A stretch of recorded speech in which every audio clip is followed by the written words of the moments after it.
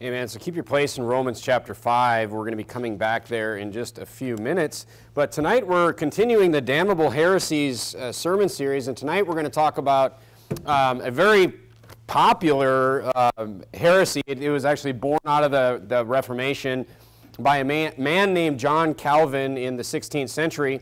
And this teaching basically teaches in a nutshell that God chooses some to be saved and some to be damned, and is just kind of all decided.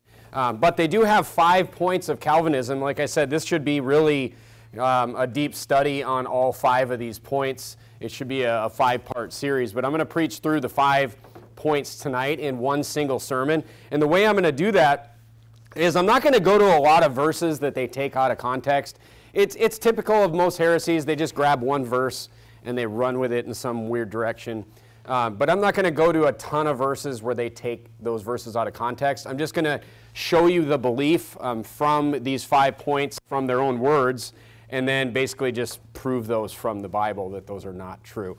Calvinism is really, it's really kind of dumb. I mean, I know that seems silly to say that, but it's dumb in the sense that it goes against, you say, well, you know, what do you, I'm just going to go, it's stupid, you know. But, I mean, here's the thing, like, it goes against reason in many ways, and the Bible never requires you, this is just a tip, the Bible never requires you to go against your own reason, because God gave you reason. God gave you your reason as part of your conscience, so if there's something that's not making sense, somebody's teaching something, you're just like, it just doesn't sound right, it's probably not. Because it goes against your own reason, and then also another reason I say that Calvinism is dumb is because it goes against, in many cases, observable reality. And especially if you're a soul winner, you're going to know exactly what I'm talking about. I'm going to point those observable realities out very specifically tonight. But it's easy to prove from the Bible, even if you know just a surface level understanding. If you're saved, you understand just a little bit of the Bible. Calvinism is easy to refute. So Calvinism, we're going to look at these 5 points tonight of Calvinism. Calvinism has an acronym that they use called TULIP to explain the 5 points of Calvinism.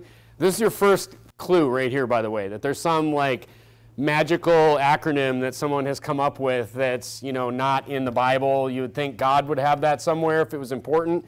It's your first clue that this is a man-made doctrine, that there's this, you know, this clever little acronym called TULIP. So what we're going to do is we're going to just look at each of the T, the U, the L, the I, and the P, and look at what Calvinism is teaching, and then just look at some Bible verses to refute that belief. But it's basically, in a nutshell, it's just this idea that it's already all decided, that God, you know, has some people just created to be damned and some people created to be saved. Right away you're like, that doesn't sound right. Well, good. All right. So let's just look at the TULIP methodology tonight, or the TULIP acronym. I'm not going to give you a lot of their, like I said, a lot of their verses. It's very similar to Lutheranism, by the way, where they just take one tiny verse and they just run with it in some weird direction, and then they refer you to a bunch of papers that a bunch of Lutheran theologians wrote, right? So it's very similar to that. But I'm not going to go to a lot of the Bible. I'm just going to tell you the belief, and I'm going to tell you what the Bible actually says. The first one is T. Okay, what are the 5 points of Calvinism? We're looking at TULIP tonight. The first one is T, which means total depravity. All right, this is from the words of the Calvinist right here. It's some Calvinist website. I forget what the website is. It's not important. But anyway, total depravity. That's what the T in TULIP stands for. And here's what their words say this belief means. Total depravity asserts that as a consequence of the fall of man into sin, every person is enslaved to sin. People are not by nature inclined to love God, but rather to serve their own interests and to reject the rule of God. That means simply, now turn to Ephesians chapter 2. I am going to look at a couple of their verses on this one. That means simply, this is still their words, that man is dead. The Bible says that you and I are dead in trespasses and sins. Now this is such a silly misunderstanding. It's ridiculous. But look at Ephesians chapter 2 and look at verse number 1. It says in Ephesians chapter 2, the Bible says, and you he hath quickened, who were dead in trespasses and sins. So quickened means made alive. So what this is talking about, obviously, in the Bible, is that You were spiritually dead before you got saved. You were not physically dead before you got saved. You were spiritually dead. When you got saved, when you trusted on Jesus, you became spiritually alive. You did not become physically better. Like we didn't get, this is a spiritual statement right here. Meaning we were physically dead, we had the wrath of God abiding on us, and we were quickened, we were made alive, we were given eternal life spiritually. We will be resurrected bodily one day, but now we are spiritually quickened, made alive. Okay, this is not talking about our flesh. We were dead in trespasses and sins. We were guilty before God, for sure. We were spiritually dead. We did not get physically younger and better looking when we got saved. I mean, it has nothing to do with the physical. This is just talking about the spiritual aspect of salvation right here. So it says, again, now this is the Calvinist words continuing, total depravity. We are spiritually dead in trespasses and sin. You and I are dead. Sorry, they didn't say spiritually. You and I are dead in trespasses and sins. They point to Ephesians 2:1. Unless we are born again. Dead. More than that, the man or woman who is dead in sin hates God. You're like, whoa, what? And his carnal mind is enmity against God. Of course, they're referring to Romans 8:7. They'll call out here where it says, the carnal mind is enmity against God. Meaning, the carnal mind, like the person that's just following their flesh and going into sin, that's against what God wants. Nobody has a completely carnal mind, especially if you're saved. You have the spirit versus the flesh fighting. But, they just take that one and say that, yeah, what that means in Romans 8:7, where it says that the carnal mind is enmity against God, they say, if you're not saved, you hate God. Or before you were saved, you hate God. I mean, basically it's teaching that every man is a reprobate, is what we would refer that to. Go to Romans chapter 1. We know that the haters of God are it's another thing, right? It's another thing. But here's the thing. Does this make any sense from anyone's observable personal experience? No. I mean, how many of you here, everyone here, I pray that everyone here is saved. How many of you here, before you were saved, hated God? Like, please no one raise their hand. But nobody hated God. As a matter of fact, because you didn't hate God, you were seeking God. You were seeking truth. And we'll look at that at Matthew chapter 7. But look at Romans chapter 1, verse number 30. This is the people that turned on God, that God gave them over to a reprobate mind, meaning God literally rejected these people. These are the haters of God. Look at verse number 30. It says, backbiters, haters of God. This is the end of Romans chapter 1. Where the people at the beginning, the Gentiles that we're talking about in Romans chapter 1, they turned the truth of God into a lie. They didn't give God the glory that he deserved. They basically turned on God and God gave them up. And then we see all the given over to unnatural affection and the homosexuality and all that stuff. That's where that came from. It's people that first turned on God and then God gave them up. And it says, backbiters, haters of God, despiteful, proud, boasters, inventors of evil things, disobedient to parents, and on and on and on. But those people are the ones that hate God. All right? It is ridiculous to think that everybody before they're saved hates God. And it is observably not true. It's not true for us personally. Otherwise, the irony of it is you can see just the complete misunderstanding here. Look at Matthew chapter 7. If you hated God, you never would have been seeking him.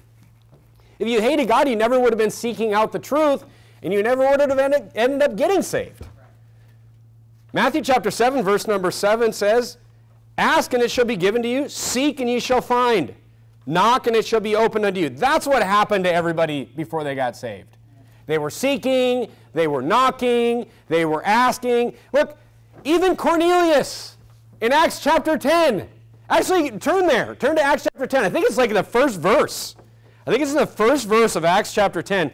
Like, Cornelius was not saved. God sent Peter to Cornelius, so it was kind of this cool chapter in the book of Acts. We just studied through this, where, we had this cultural clash between the Gentiles and the Jews, and Jews were getting saved, and Gentiles were getting saved, but the Jews had all these traditions, and they weren't mixing and matching. And this is one of the times that God tells Peter, hey, it's like, kill and eat. Quit being this person that separates yourself from these Gentiles are going to get saved too. That's kind of the main point of the story of Cornelius in Acts chapter 10, is that all these Gentiles, Peter goes there and preaches the gospel to all these Gentiles, they receive the Holy Spirit too. Like, they could be saved too. Everyone's like, whoa, we thought we were just the only ones. But look at the verse number 1. It says, there was a certain man in Caesarea called Cornelius, a centurion of the Italian band. It's verse 2, I'm sorry. It says, a devout man, one that feared God with all his house. He's not saved. He's not saved. Peter gets him saved at the end of Acts chapter 10. Does it sound like he hates God? No, it says he feared God. Look, this is the person that you meet out in Fresno, like every time you go soul winning. Just the Catholic guy or the Catholic young man or young lady or whatever. They fear God. They fear God. Do you believe the Bible? Yeah, they believe every word of the Bible. That's why it's so easy to get them saved. They fear God. They believe the Bible. They just don't know what it says. They just don't know the truth of the true gospel. They've been told a lot of things that are not true. But they fear God. I mean, this idea that everybody hates God is like, it's just like it's observably false. You can just see that it's wrong. All right? I mean, how many times you go out soul winning and you knock on somebody's door and they're like, oh, and you ask somebody, hey, 100% if you're going to go to heaven, if you died today, do you think you'd go to heaven? They're like, oh man, I was just thinking about that. How many times does that happen to you? It happens all the time. Oh yeah, it's funny you're here right now because I was just talking about that with my dad yesterday. Wow, and now here you are asking me the same question with a Bible in your hand. I mean, these people don't hate God. They just don't know the truth. My wife met one I think yesterday. It's like, I've really been worried about this. Some lady says, my wife, I've really been worried about whether or not I'm going to go to heaven. Concerned about it, thinking about it. Doing what? Seeking. Looking for the truth. Because they're sitting here and they're reasoning in their mind and they're what they've been taught, they at least don't know. Sometimes they're just confused by all the weird, unreasonable things they've been taught. Then they say, they get saved, and they're like, I think God sent you here. And I'm like, yeah, he did. That's exactly what happened. That's how it goes. Right? They continue. The Calvinists continue. So this idea that every man hates God, it's ridiculous.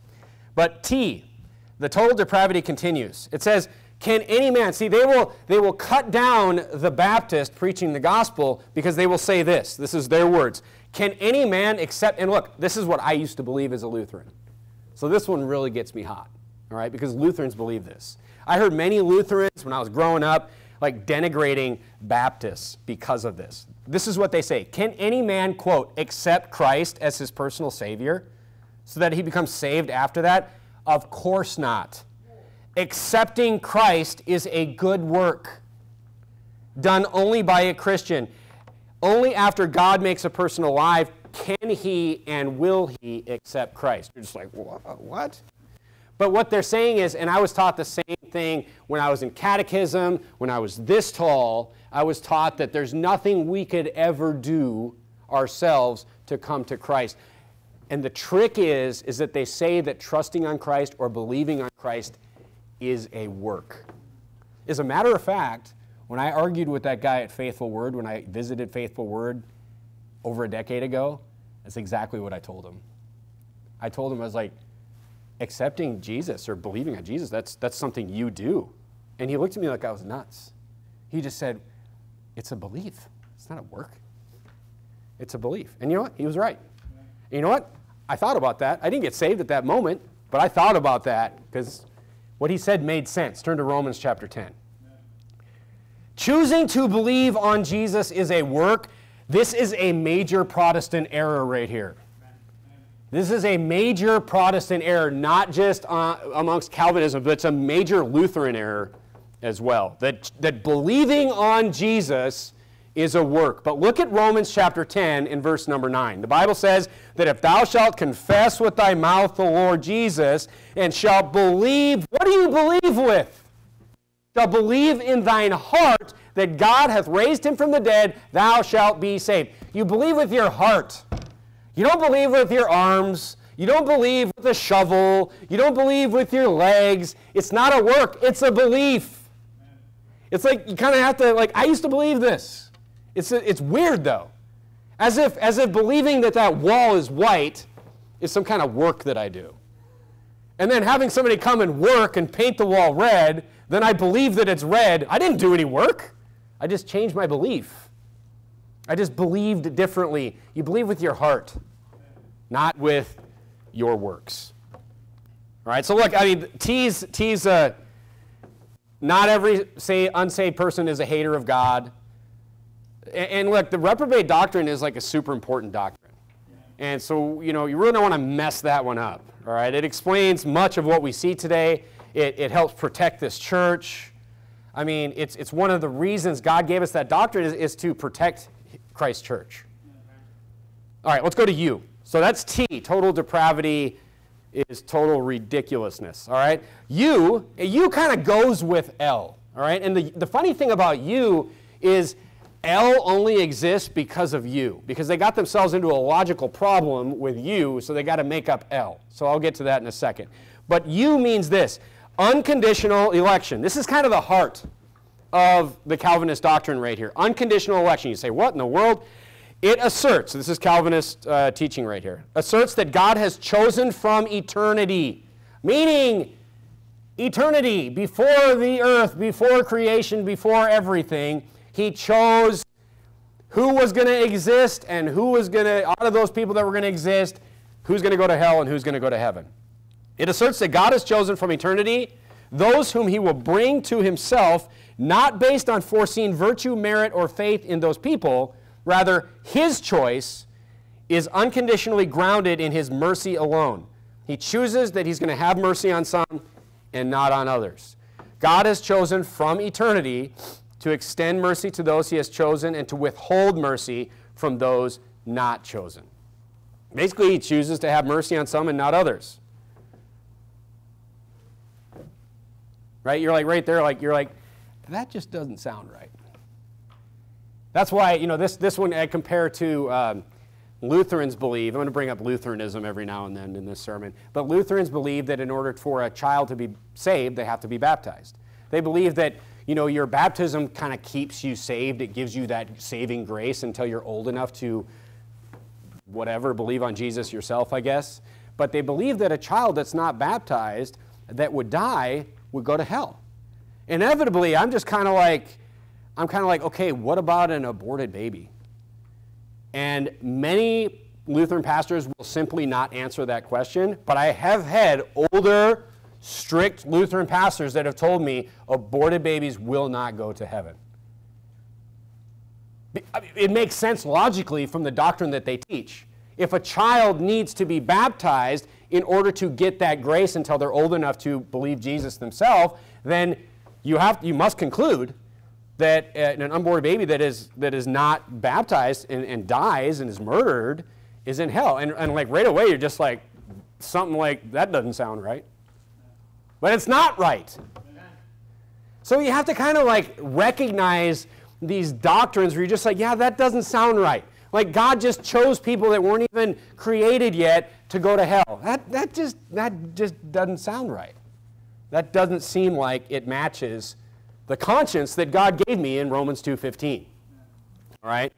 So who does God want to be saved? I mean, this is an easy one from the Bible. Turn to John chapter 6. Turn to John chapter 6 and verse number 40. So you got God just created certain people to go to hell and created certain people to go to heaven, even before they were even created. Before eternity, he just decided the winners and losers, or you decide which one makes sense to a person's normal conscience. Look at John 6:40. John 6:40, the Bible says, and this is the will of him that sent me. Meaning, this is God's will. This is the will of God the Father, that everyone which seeth the Son and believeth on him may have everlasting life, and I will raise him up at the last day. Turn to 1 Timothy chapter 2. There's a lot of Bible we can go to on this one. You say, okay, God wants everyone that believes on him to go to heaven. That's what that says in John 6:40. However, what if, he just didn't choose some people to believe on him? They could probably twist that one in that way. Twist this one. Look at 1 Timothy chapter 2. 1 Timothy chapter 2, look at verse number 4. 1 Timothy chapter 2 and verse number 4, the Bible says, who will have, meaning God wants. This is the will of God. That's what this is saying. It says, who will have, who does God want to be saved? Who will have all men to be saved?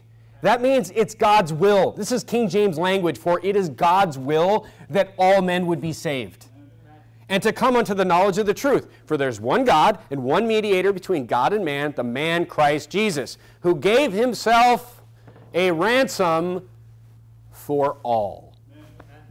And this, the limited atonement, the L, comes from the inevitable conclusion that if God chose some people to be damned and some people to be saved, Jesus clearly didn't die for everybody.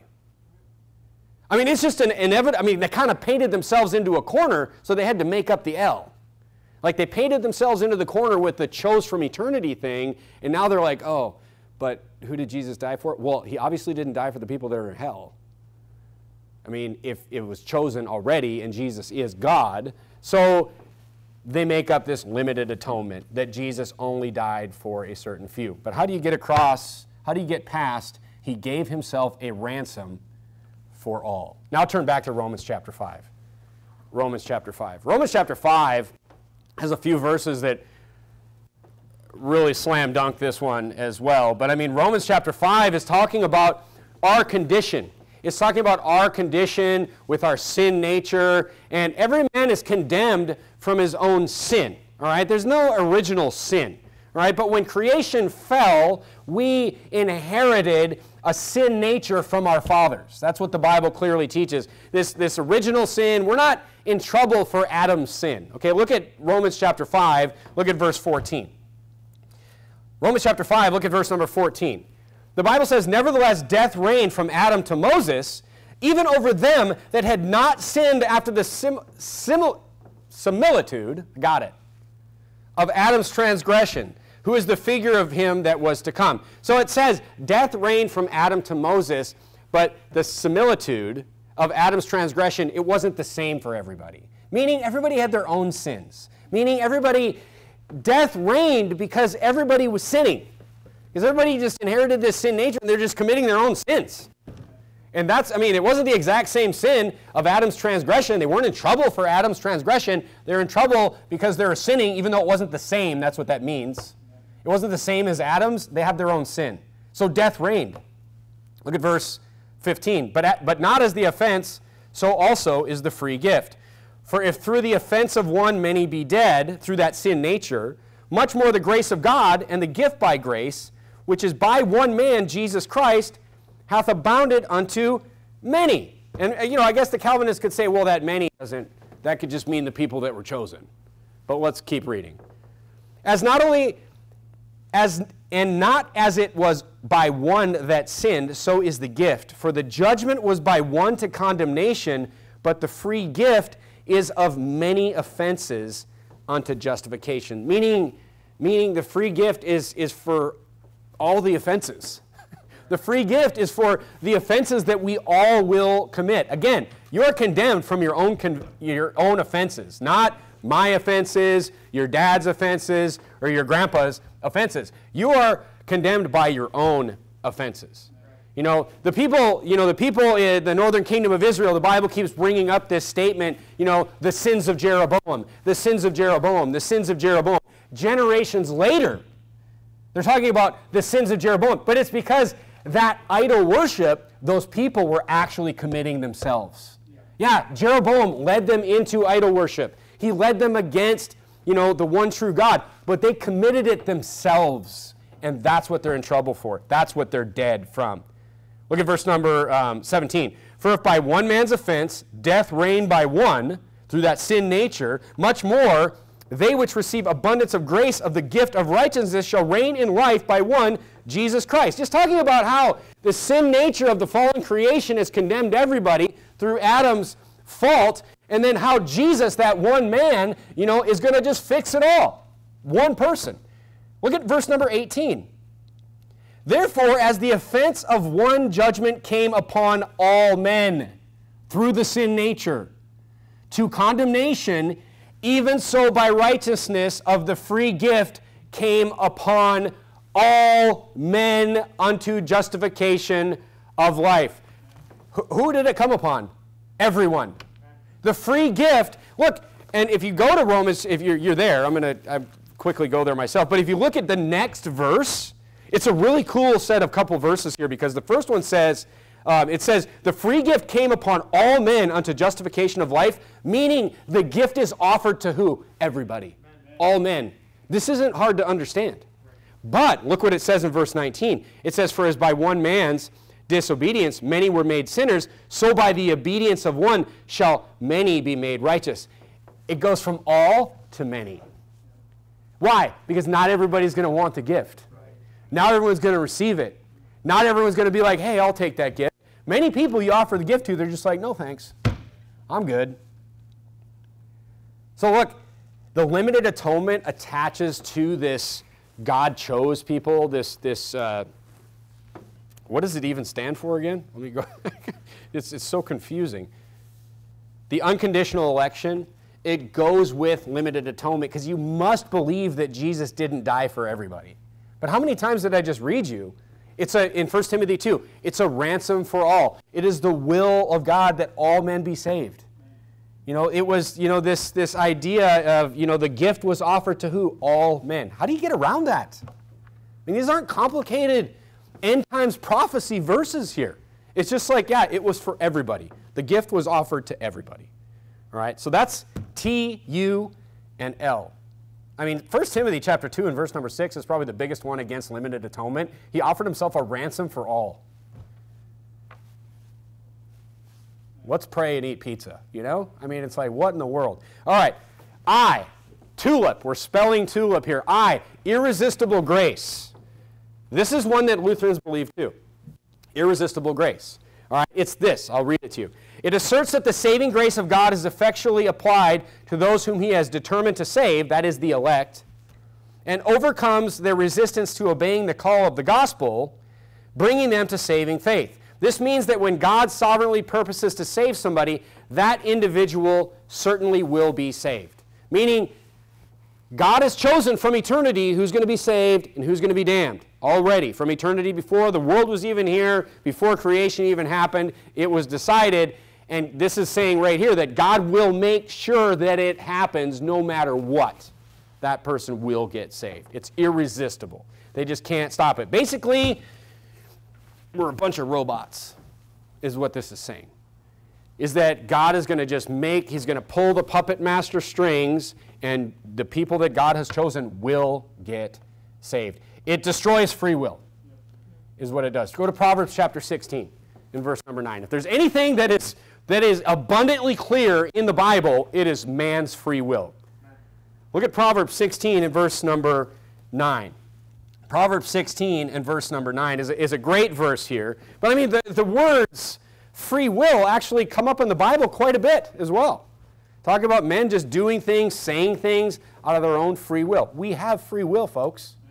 Look at verse number 9 of Proverbs 16. The Bible says, so it's basically saying that God is not only chosen, but he's going to just make it happen no matter what.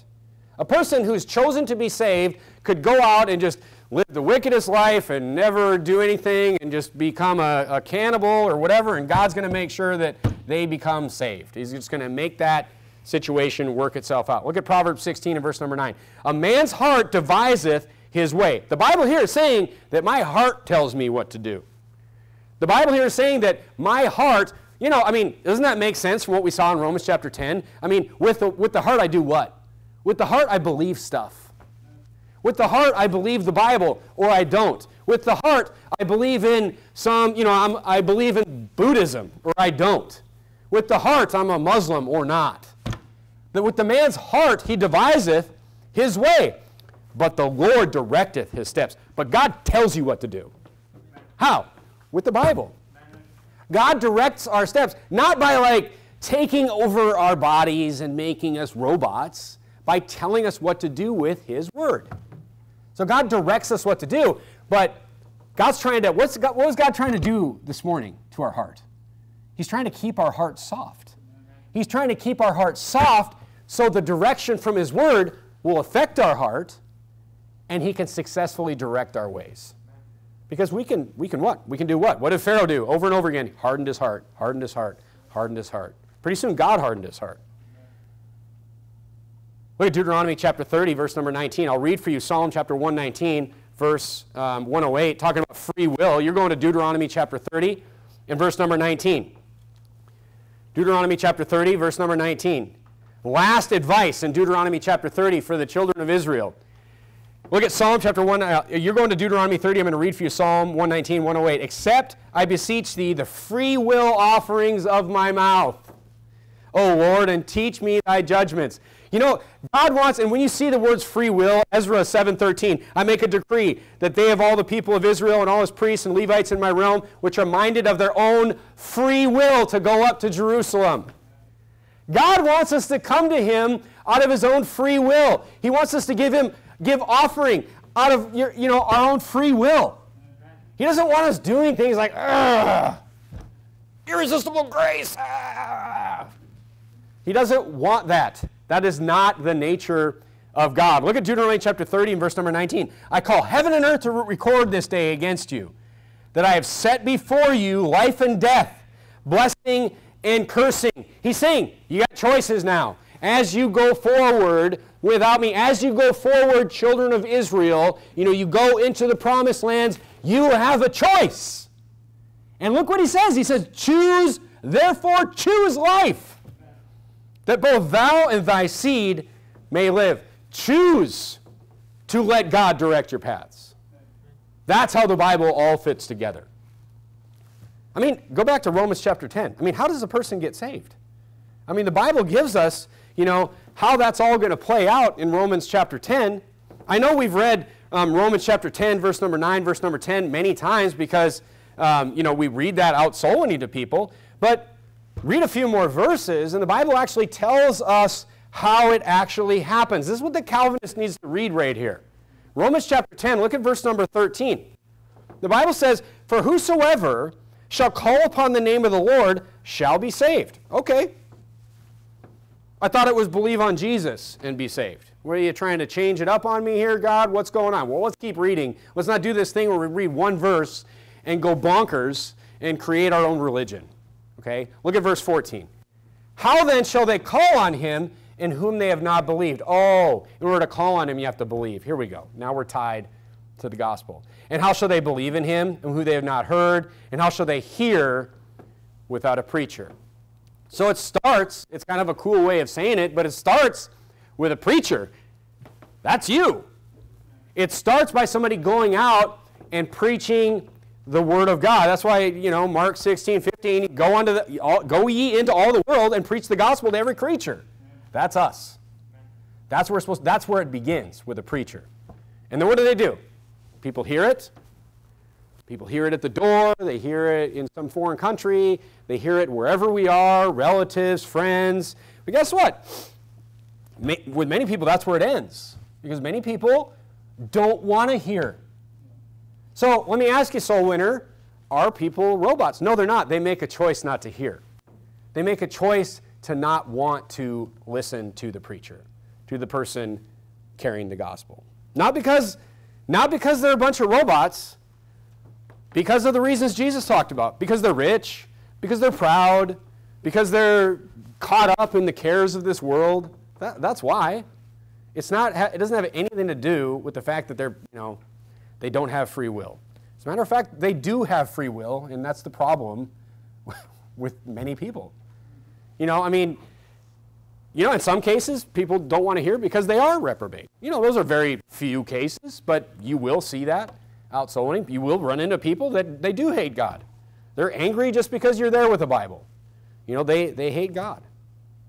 But look, if it continues, they believe. What? It's not work.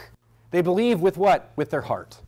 They believe with their heart, and everyone doesn't believe. You know, many people will listen, and some people will believe. And then, once people believe, God wants them to ask for it, and then they call. You say, what if they believe and don't call? If they believe, they're going to call. It's like two sides of the same coin. It's like, here's a great gift. Would you like it? No. Then they don't understand. They don't believe. So calling and belief always come together, right? Because it's a natural thing that you would do, right? But that's how it actually works. There's not this robotic control thing that God does, all right? Let's go to P. P. So like I said, most of these points, you can see they're just observably not the case. Especially if you're a soul winner, you have a really good feel for these types of things and how it actually works, how people do get saved. And it's not this way at all. All right? P stands for perseverance of the saints. And you're like, that sounds pretty good. That sounds pretty good. Let me read for you what it means. This asserts, perseverance of the saints asserts that since God is sovereign and his will cannot be frustrated by humans or anything else, those whom God has called into communion with himself will continue in faith until the end. You're like, well, that doesn't sound that bad. Isn't that just talking about eternal security? Isn't that what that means? But let me ask you this. How do you see someone's faith? How do I as a man see somebody's faith? How do I see Brother Edwin's faith? I see it through what he does. I mean, I can't, no one can take away anyone's salvation, but the way, James chapter 2 says, the way we see each other's faith, the way your brother sees your faith, is through your works. So what this does, it's just this, it sounds like eternal security, but it's the same wickedness as lordship salvation. It's the exact same thing. It just means if you don't continue through your works, you were never chosen in the first place. That's what they mean by that. You were just, if you fall away, they'll literally say this on their doctrinal statements. If you fall away, you were never the chosen. If you get backslidden, you were just never the chosen. You see how it always ends at the same place? It always ends at the same place. Through what? Through works. Through fear. Through this salvation ransom. That if you don't continue, that you were never saved in the first place. So a question about Calvinism that I've been asked several times, like I said, it's easily refuted. It makes no sense. It's not reasonable. It's not merciful. It doesn't match our conscience. It's observably false. And not everything in the Bible can be proven through observing things, because there's a lot of supernatural things that God does in the Bible. But this one can be. You can just observe the world around you, observe people, and know that this is not true. The question I've been asked many times is, can you believe this and be saved? That's a good question. I mean, can you be a Calvinist and be saved? Well, I guess I answer it this way.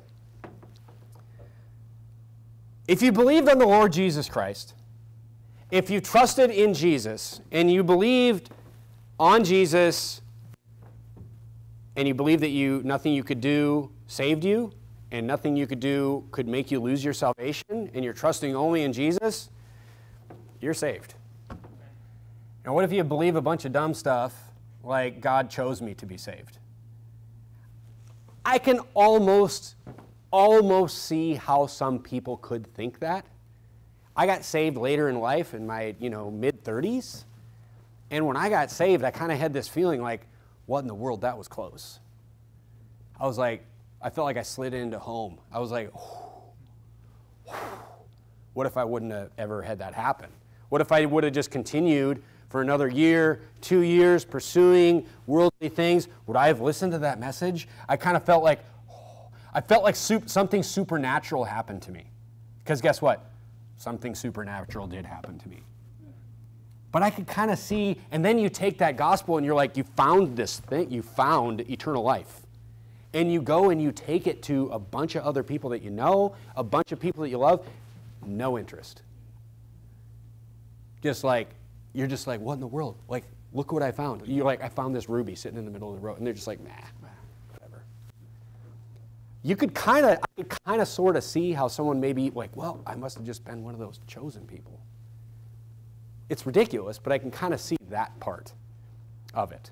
It's, from the point of it. Now, if you believe you have to continue and you have to do all these things, you're not saved. Because you're trusting in your works to stay saved. That's what it boils down to. So, turn to 2 Corinthians chapter 11. 2 Corinthians chapter 11.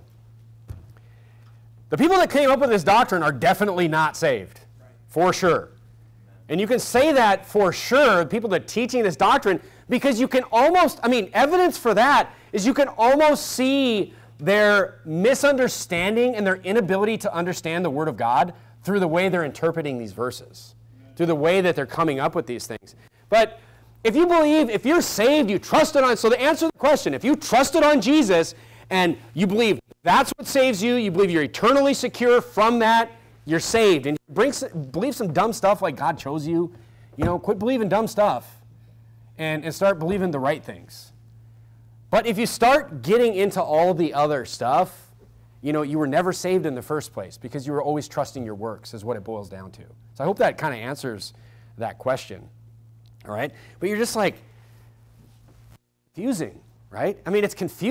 You just go through these things. You're just like, it's kind of a mind bender. But look at 2 Corinthians chapter 11 and verse number 3. 2 Corinthians chapter 11, look at verse number 3. This reminds me of the LCMS, the Lutheran Church Missouri Synod doctrinal statement.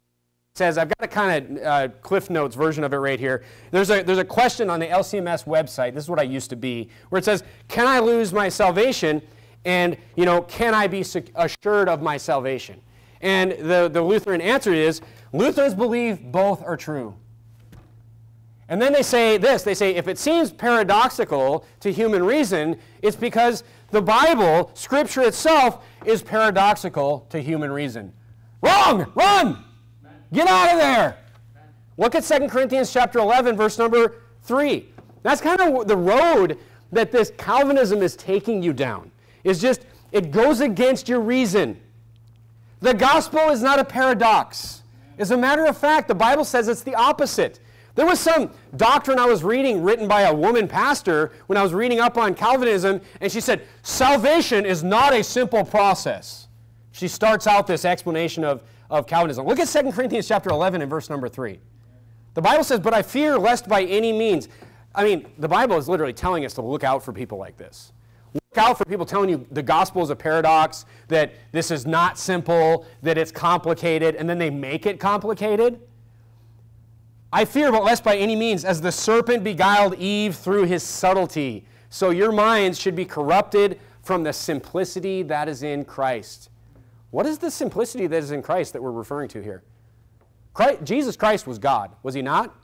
The Word, in the beginning was the Word was with God, and the Word was God.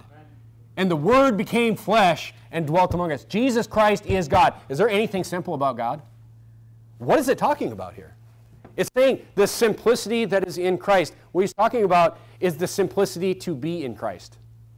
The simplicity to get saved. The simplicity of what? The gospel. The simplicity of what a child can understand, that it's a free gift. That's simple. And the Bible here is saying Satan is the one that wants to make it complicated. Satan operates through these. That's why this sermon series is called Damnable Heresies. Because it is Satan that is trying to take this simple thing and make it super complicated. That is a perfect verse for a lot of heresy right there, is 2 Corinthians chapter 11 and verse number 3. But back to, let me just wrap it up with this. It fails the reason and the conscience test, Calvinism. What did we learn? That everyone hates God. That just fails observable reality and our own observable reason that we have. It doesn't make sense. And then, why would Jesus, here's another reasonable thing that reason test that it fails. Why would Jesus command us to go preach? By the way, Calvinists don't go soul winning. Why would they? It's irresistible grace. Why would I go out soul winning? It's just going to happen. God's just going to make it work. I'm staying home. Why would Jesus command us to go preach if it's already done? I mean, a real heretical part of it is that it denigrates the sacrifice of Jesus to just a slim few. I mean, to a minority. Because I don't know what percentage of people you think is saved out there, but it's definitely not even close to a majority of people. So it's saying like Jesus came here to only die for a very small amount of people. That is blasphemy to a large degree. It just doesn't seem just. It doesn't match. It doesn't match what God gave us. It takes away free will, which we know is all over the Bible. God literally wants us to follow him of our own free will. It literally says that a pastor is just, you know what I'm supposed to do? I'm not supposed to lord over you. I'm not supposed to follow you home. What are you doing over there? I'm not supposed to follow you home. I'm not supposed to, like, I'd quit if I had to do that. but I'm not supposed to lord over God's heritage. I'm not supposed to, be up here just so I can take constraint of the congregation. I'm supposed to just preach the Word of God to you, and hopefully your heart is in a state. I'm supposed to try to persuade you to keep your heart in a state where this Word of God can direct your paths, and then you, by your own free will, can follow the Lord Jesus Christ. It's all about free will. Who would want, and doesn't that make sense too? Who would want a bunch of people with them on their team in their army that were just like forced to be there like a bunch of robots? No, you want people to believe in the cause. You want people to like have their hearts stitched to your heart. I don't want people coming to this church. I mean, as a pastor of the church, I wouldn't want people coming to this church because I'm like, I'm going to take away your salvation unless you come to church. That's why they do it, though. That's why they do it, because they don't know how to get people the truth. They don't know what the truth is. But who would want a church where they're just this is a Pentecostal church. These cults where they're like, you come here, you're going to burn in hell. Where were you Wednesday? Huh? Were you in hell? Because that's where you're going to be. I mean, this is how it works. This is what it is. I'm joking, but this is exactly what it is. It's salvation ransom. Nobody wants that. God doesn't want that. He wants you here of your own free will. He wants you serving him of your own free will. He wants offerings that you give of your own free will. He wants everything that we do in our lives to be serving him of our own free will. And you know what? Even when it's hard, even when it's difficult, he wants us to be like, you know what? This is hard. Being a Christian isn't the easiest thing for me right now, but of my own free will, I'm going to continue being a Christian.